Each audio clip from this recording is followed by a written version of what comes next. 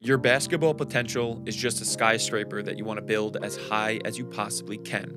There are 4 sections to this skyscraper, and each of those sections need a different material to build. In this video, I'm going to explain to you how to build the tallest skyscraper. But before we get into the 4 sections of the building, how to build it up and all that, you first need to just understand the simple game illusion. And this illusion states that basketball looks like a simple game when you're just watching it, yet the level of complexity that is happening in the background is extremely high. This illusion comes to light when people comment on basketball that they watch on TV and point to it and say, look, the game is so simple. There's a reason why the basketball that they are watching is on TV in the first place. Because they're watching Division I basketball or professional basketball, the NBA, that's like 0.0001% of the talent in the world when it comes to basketball. Of course, they're going to give you an illusion that what they are doing is super simple. And then these people go further beyond this illusion to say that because they think that the game is simple with their eyes, people should train in a way that is simple.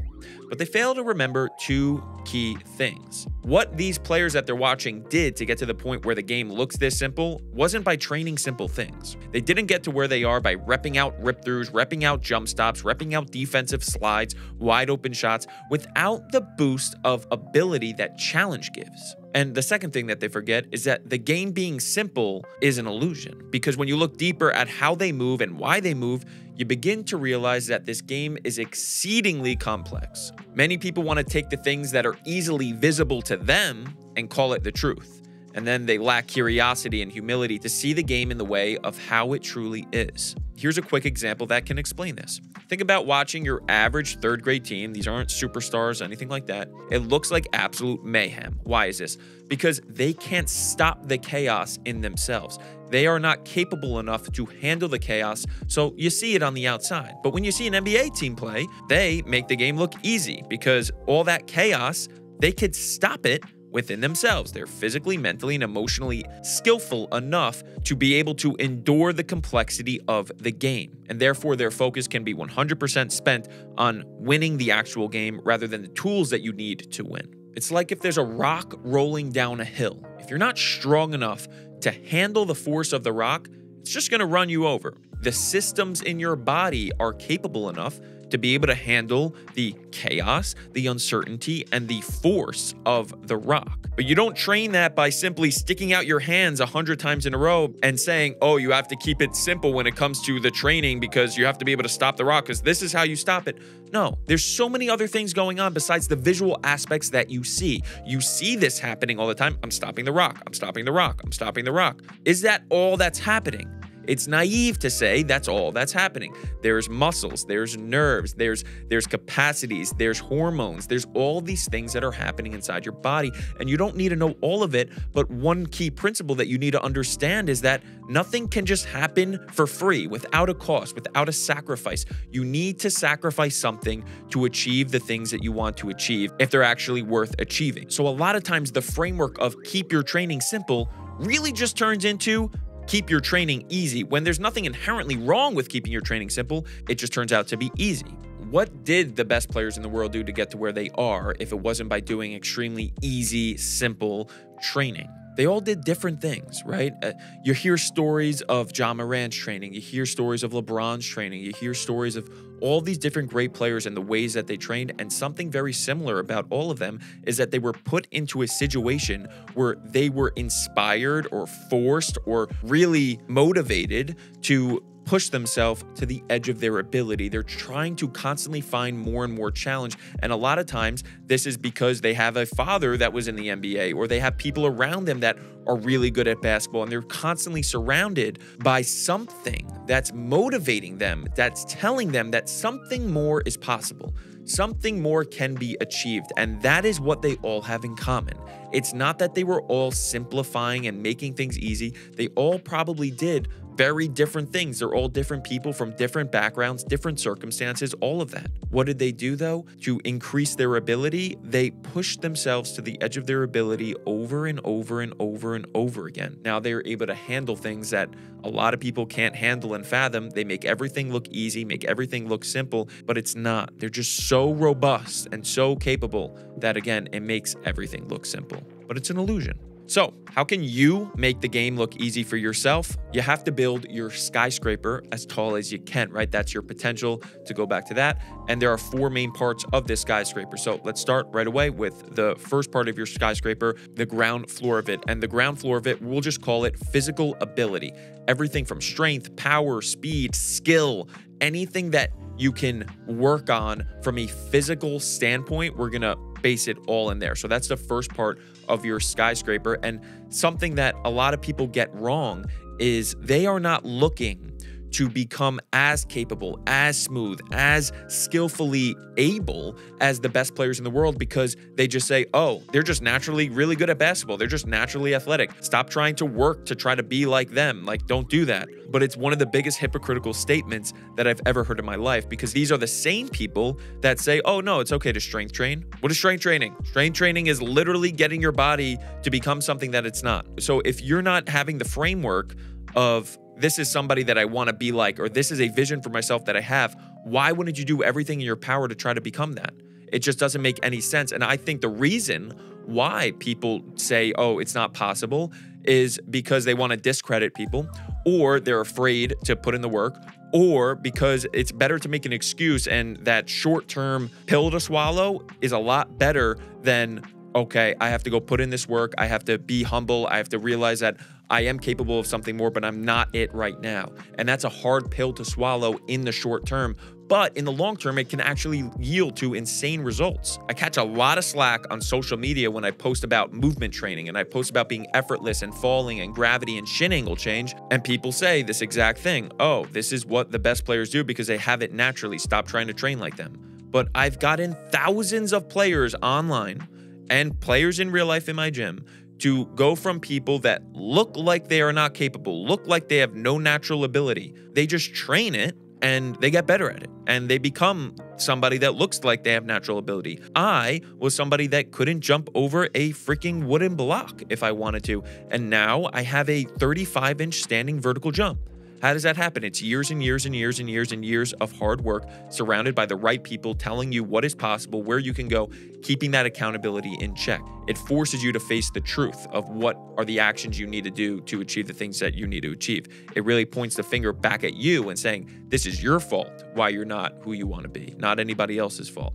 Okay, so that's the base. We want to try to build that as wide as we can, though, because if it's not a wide base, we can't stack it really high. So a lot of people mess up here and they don't build this wide base, because if you think about it, a lot of people will go to the NBA strictly on their height, strictly on their athletic ability, strictly on all these different physical abilities, because they have such a wide base, right?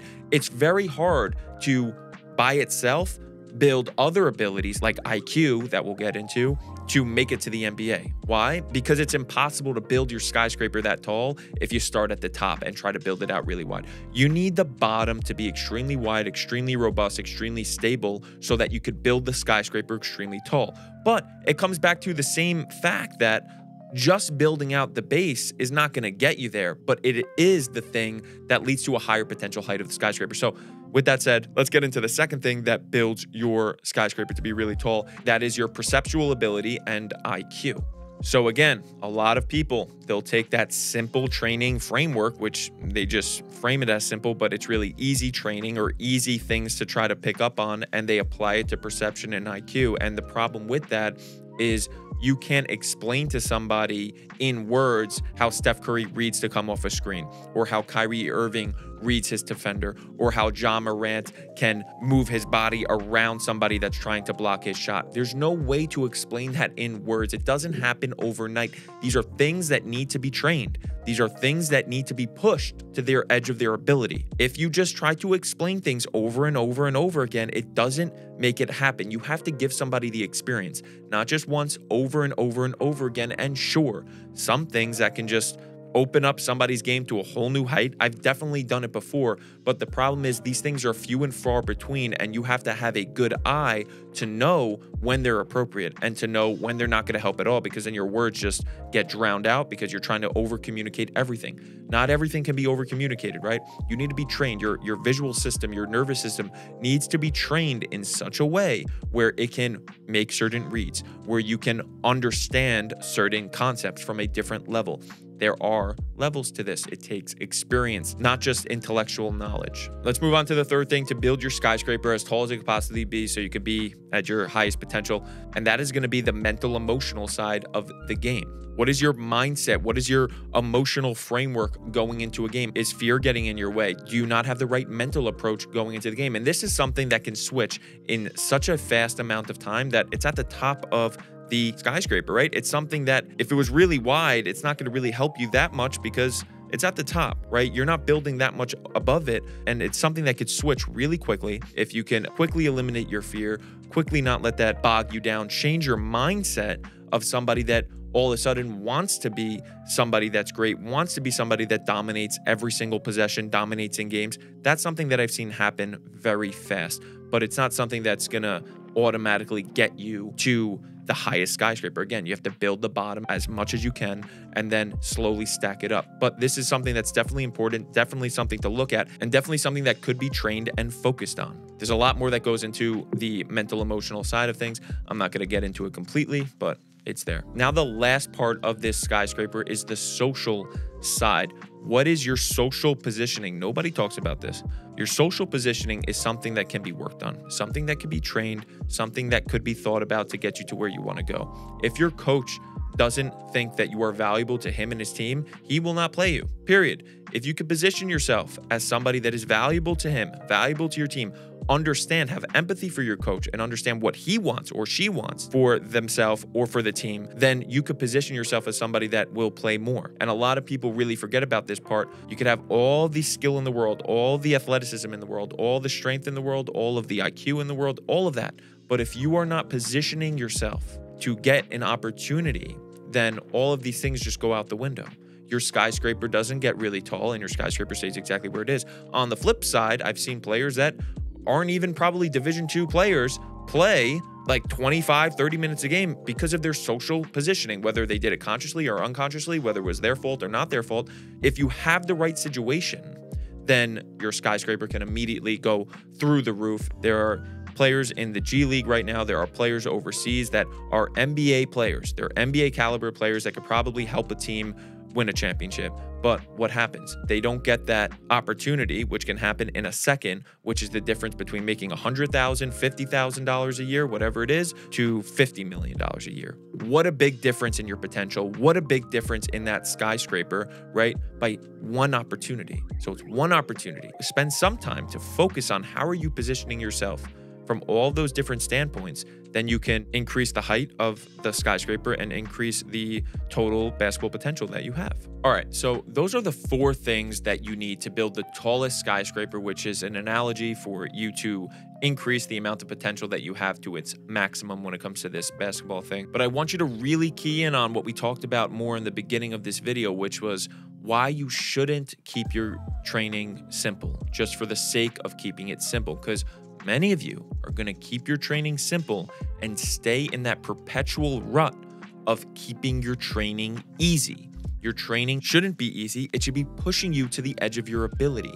You shouldn't be doing things that you see visually. You should be seeing how they are done by the best players in the world and why the best players in the world do those things. Put yourself in environments, situation, drills, and challenges that actually push you to fight through the chaos and be able to withstand the chaos, because that is the actual skill that the best players in the world have. They have the ability to focus on the task, focus on winning, focus on being dominant without having to worry about any type of chaos because they could handle it. Think about Ja Morant. Think about Russell Westbrook. Think about the best guards that you know that play this game. They look effortless out there because they could handle so much more than what the NBA game presents to them. If they couldn't, then they wouldn't look like the best players in the world. It wouldn't look simple. How can they handle all those things? Because they could handle so much more than what you actually see. They're able to do things and they are capable of things that you cannot do and that you are not capable of. The whole simple training framework, it doesn't mean anything, and I've only seen it hold players back. That's it for this video. Challenge yourself, push yourself, put yourself in chaotic situations. That's the premise. If you like this video, press the like button and subscribe. Best way to support the channel. And I will see you next time.